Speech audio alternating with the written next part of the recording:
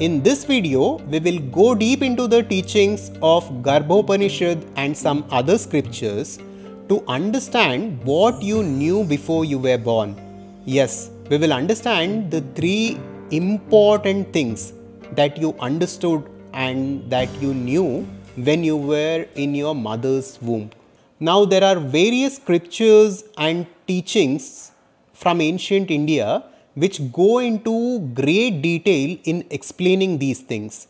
There is an Upanishad named Garbhopanishad which talks about the development of a fetus in a mother's womb elaborately. It clearly states at which week what organ is developed. It talks about when the nails are developed, when the heart is developed, when the major organs are developed. Like this, intricate details are given, and after this does the spirit enter the body. All these details are elaborately mentioned in this Upanishad, and it is fascinating to see that what modern science is telling right now, the ancient Upanishads told us thousands of years ago. The Adhvaitha channel is about conscious living and conscious creation. Here we explore ancient scriptures, Vedanta and spiritual teachings of India to understand the nature of reality and to consciously create our lives the way we actually want to live. Now, coming to today's topic, the first thing that you knew when you were in your mother's womb is the knowledge of past lives and reincarnation. This is explained as embryonic awareness in the Upanishad. As per the Garbhopanishad, the soul enters the body of the fetus during the 7th month of pregnancy, and then the fetus becomes a jiva. And by the 8th month of pregnancy, every organ is clearly developed and the baby starts remembering its past lives. And as per the Upanishad, in the 8th month, the embryo becomes complete in every sense. So during the 8th month of pregnancy, the baby starts remembering its past lives. Now all of this probably happens at the subtle levels of mind, and here the baby understands the cycle of samsara, of birth and rebirth. It understands that I have come into this world thousands of times in thousands of different forms. And it also remembers the mechanics of karma. The activity that I have performed has caused me to come here again in my mother's womb. This is what the baby realizes. So if you want to learn more about karma, you can refer to one of our previous videos on this channel. But just to give you an overview, as per the teachings of Hinduism, our subtle body, the Sukshma Sharira, goes through various physical bodies. This is the concept of rebirths and reincarnation. And when we are born again and when we live different lives, we accumulate a lot of data. We perform a lot of action, and each action at the physical level, at the mental level, at the energy level constitute karma. And all these actions are remembered by our subtle body. And this subtle body carries this data and it goes to the next physical body, which is most compatible to the data that it holds. This is why we are born again and again, and this is why we are stuck in the cycle of samsara. And during the 8th month, the baby understands this and realizes this at the subtle level. Now, let's come to the second important point that you knew before you were born. This is the ultimate purpose of life. And since the baby remembers these past lives, it also understands the ultimate purpose of life. It understands that the purpose of life is to go beyond this world to truly realize the nature of reality.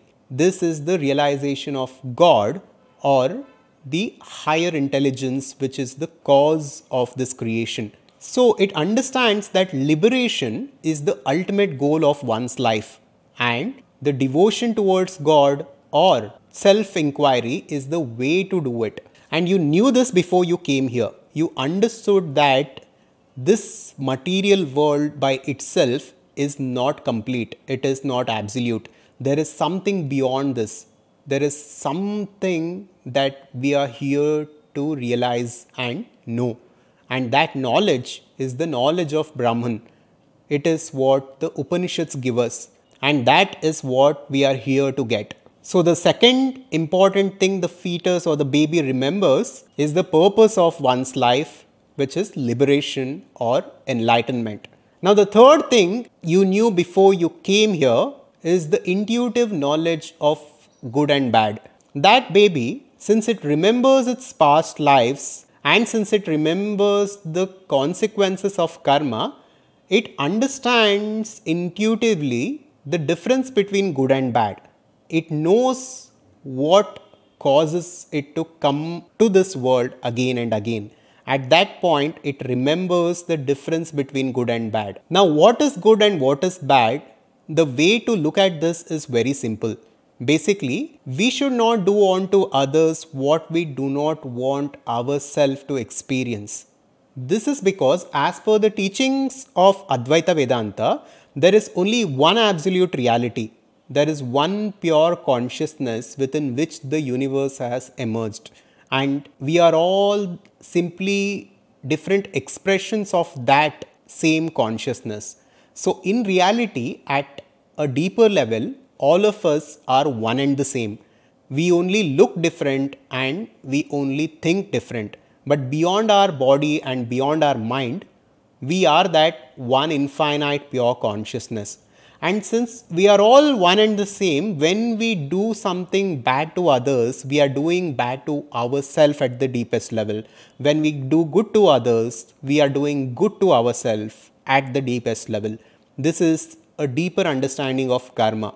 And this is what a baby intuitively knows at a deeper level after the 8th month of pregnancy. Now, it is also said that the baby prays to God during this time, and what every baby prays for is elaborately mentioned in Srimad Bhagavatam.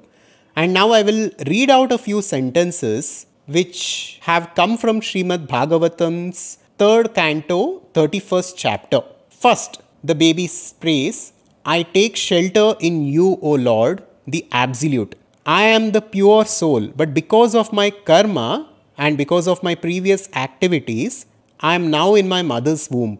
I offer my respect to you who are the changeless and the absolute. Second, I am now separated from you because of this body, mind and because of the 5 elements, the Panchabhutas. I am essentially the spirit, just like you, the absolute, and I offer you my respect. Third, I am put under the influence of my material nature and I am born again and again. This is due to my forgetfulness of the Supreme.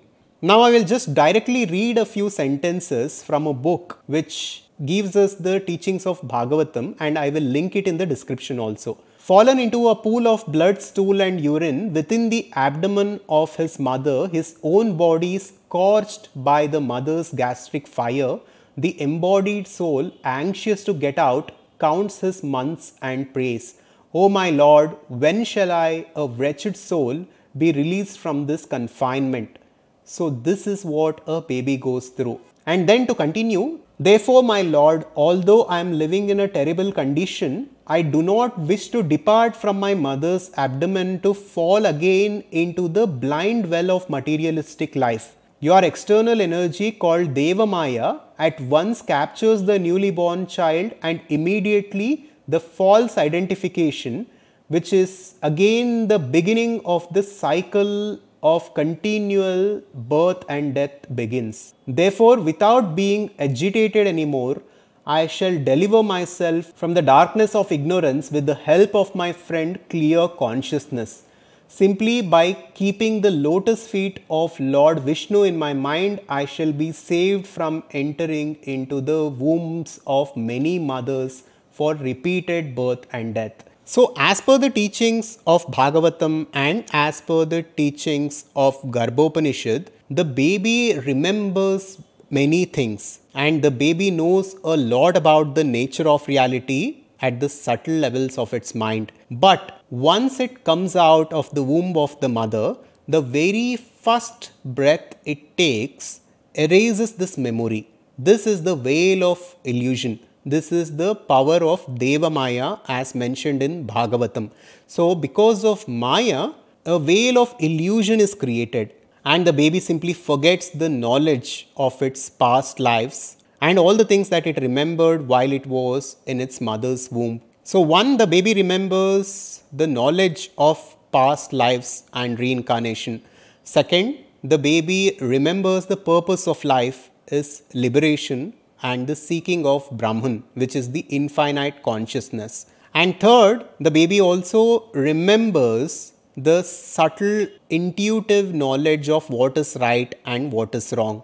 But all of this the baby forgets as soon as it takes the first breath. This is how it is explained in these ancient texts. Now, if we think about it, why does this happen? Why will the baby forget all that it remembers from its past lives and from its past experience? Why do we forget this? And why do we come here as though we are a blank slate? Although Swami Vivekananda clearly says that none of us come here with a blank slate. We come with a lot of accumulated karma. But I think we forget what we remember because this gives an opportunity for a fresh life. If we already remember what we have been through in our past lives, then this birth will not be a rebirth. It will simply be a continuation of that same birth. But by erasing our memory, the nature will give us an illusion of a new birth. Although it is not a completely new birth, it will seem to us that we are learning everything from scratch. And we can go through our own journey and make choices while we are not conscious of the knowledge from our past.